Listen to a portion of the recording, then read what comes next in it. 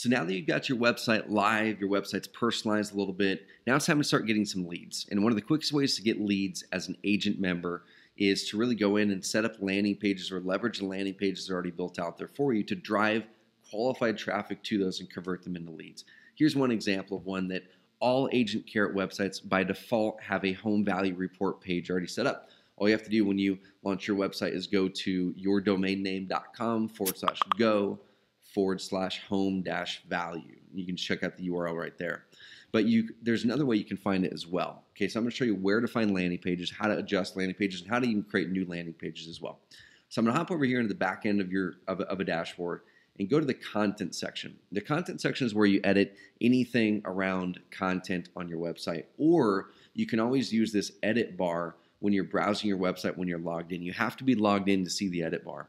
The edit bar is going to be up here. You can always click edit landing page or edit the page that you're on through there. So go to the content section and then go ahead and click landing pages. This is where you're going to see the landing pages that already exist and be able to edit them or create new ones. So by default, you're going to see, if you're a real estate agent client, you're going to see the home value report. You're going to see the step 2, that's the thank you page of that report. And there may be some other ones in here for you as well. But for sure, you're going to get the home value report and the thank you page for it. The first thing you want to do is pop in there and check it out. Just click view, and you can view that home value report page. It's going to look something like this. It'll have your branding in it, your phone number, and it'll have the form that collects the information with this information, and it will be localized for your area too, which is really, really cool. So you can edit this page by clicking edit landing page, and you're going to be able to pop right over in here. And there's different options here. I'm going to give you a quick tour of the landing page builder, and then we're going to build a page together. Okay, the first thing, here's the title of the page. No one really sees it. This is just for you. Here's the URL of the page. With landing pages especially, you want to make the URLs pretty friendly, so you can edit the URL and make it nice and easy to remember, or nice and friendly for people to know. If you're setting up one that you're going to be using in videos and things like that, it should be really, really easy for them to remember. So if you're selling river homes and you want to drive them to a river home landing page, it could be /go/river. So you'd say, hey, if you're looking to download or looking to get on our list for updated river homes, just go to blah, blah, blah, blah.com/go/river and check it out. Okay. So this is the content section if you want to add a video or any written content. But the page that I just showed you actually doesn't have any written content in it. It just has a form in it. So down here is where you add the form. And with Carrot, you can add any forms, unlimited forms. You can customize forms. You can build new ones or just use the ones we already have. There's already a home value form built into your Agent Carrot websites and some other ones too. So you can see we've selected the how much is your home worth form right there. So that's the one we're using. You can edit the form there if you want to. And then down here is where you can add a background image if you want to. So the background image that we're currently using is just the default background image for the home value landing page. But if I want to add a new background image of this house right here, let's say, or this river, just going to go ahead and click that one right there. Click select. You can see it added it right there. I'm just going to go ahead and click update, and I'm going to refresh this page, and now you'll see the background image got swapped out with that really cool photo of the river. Okay, so some other settings that you can check out inside of here.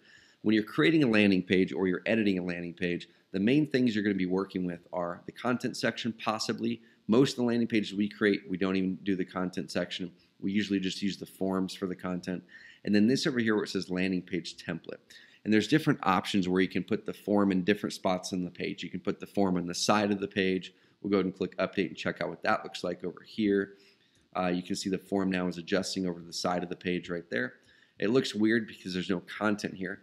Anytime you do the form to the side, you're always going to want content in this section here. Okay, otherwise, if you don't have content in that section, just go ahead and choose one of these other ones. That's the form above content, but of course there is no content here. So you can see the form goes right there, or the form below the content. Okay, but like I said, we don't have any content on this page. We're just using the form. All right. The next things you can do is you can make the menu visible, which the menu is just the links at the top of the page. For landing pages, we usually hide the menu to where you don't have links and things like that at the top of the page. Or you can do other things as well. You can make the menu visible, the footer, all kinds of things. Our default is making the menu hidden. We usually make the opt-in box centered. And then if you're going to put a video or any written content, then you'll make the content visible. And then just swap out whatever background image you want to put in. Now I'm going to show you guys actually how to create a landing page from scratch if you want to. Okay, so the first thing you're going to do is go to the landing pages tab and just go ahead and click add new. And you can either create one all the way from scratch, or another way you can create one is you can find one that you already like and you can just duplicate it. So let's say you want to create specific landing pages for each particular city that you want to work in. So just go ahead and click duplicate, and it's going to duplicate that. So a home value report, Gresham, whatever that city is, and you pop in here and just put Gresham in there, whatever that local city is. And then if you wanted to create a different form just for Gresham, you could go in here and create a new form and attach it in here. Otherwise, use the same one that's for the other market cities. You could add a new photo for Gresham, then you just go ahead and publish it. And that one would be completely done and ready. Okay, or you can create one kind of like this where it has content in here. This one's actually a niche landing page for this client who does a lot of river home sales. So they went ahead and created a landing page with a great river background, an opt-in form that's custom for this particular landing page, which is for river homes, and they typed a little bit of content in here. So we're just going to go ahead and, for sake of time, we're going to create a new landing page, but we're going to do it just kind of copying that content over just for the sake of time. Okay, so let's say we're creating a niche-based landing page. It's for river homes, so the river home list, whatever it is. So let's pop over here and let's make sure the URL is correct. River, I'm just going to do that one as river to make it nice and easy if I'm doing a call to action on a video. Let's say I want to make that centered up. I could even put a video in here if I wanted to. Let's go ahead and grab this video case study from a Carrot Cast. And let's say we wanted a video to be at the top here. Okay, we'll just go ahead and click copy and paste and put it right in there. Now I'm going to go over here to the options, and let's say that we want the opt-in form above the content, above this content here. We want to make the menu hidden, and then we want to make this image, that image works just fine. So I'm just going to go ahead and click publish here. And we're going to look at this new landing page that we had just created. Okay, so we now see the awesome image there. We see the form up there, and now we see the content down here. Okay, now that form or that page right there, let's say I want the form to go below the content. Let's go back, hop over here, make the form below it, click update. Oh, oops, I didn't change it. Make the form below it. Okay, click update, and then that's going to put the form below the content now. So now you can bring the video in, your copy comes in, all that stuff. Kind of cool, right? The rule of thumb, you want to keep the form as high up the page as you can. Now look at this there's a couple of other pages that we can show you here that they've got set up. Look at this one here. This one works really, really good if you have a property that you're looking to sell. This is a great one that actually converts great. Get instant access to the current price and 32 pictures of this ranch property.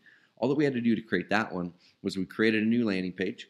Okay, we went over here and created a new form just for that particular landing page, so we could send them an email that went directly to that form, and also so we could tell which leads came in through there. Okay, we typed a little bit of content on that form and we just published it, and that was it after we uploaded the photo of that house. Okay, so that's the basic process of setting up landing pages. To recap, you're going to go into your dashboard, go to content, go to landing pages. You're going to find some that are already in there ready for you to use. Just go ahead and click the View tab, and you can use that. Or you can duplicate those if you want to duplicate it, or you can create brand new ones from scratch. One thing you're going to want to do with all of your landing pages is you want to decide, am I going to send them to a thank you page like this here that they go to after the home value thing? They fill out the first step in home value. Now they go to the step 2.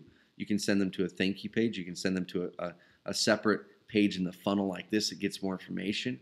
You can just give them a note that says, hey, thanks for submitting your form, and keep them on this page. What we suggest is always having a thank you page to forward to, and what you will do there is that's actually done through that form. So if this is the form you're using, just go ahead and click form settings, and you're going to see confirmations, and this is where you can see the confirmation is actually sending them to this page. It says after they fill this out, redirect them over to this particular page on the website. Okay, so every landing page should have a landing page, should have a form, and then you make the decision if you're going to send them to a custom thank you page or somewhere else on your website. If you have any questions about landing pages, let us know. We're going to keep on coming out with new tutorials showing you different types of landing pages you can build, and we really, really, really appreciate you, and we're excited to work with you.